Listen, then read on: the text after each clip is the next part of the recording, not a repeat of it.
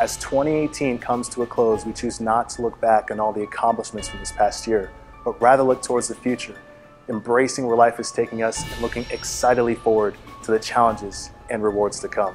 What I'm looking forward to next semester is condensing this into our own custom PCB for senior design.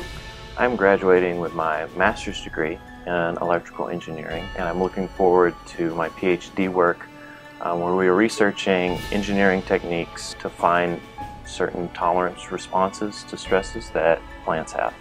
Looking forward to finishing my last semester at NC State as an undergraduate student and stepping into industry after graduation.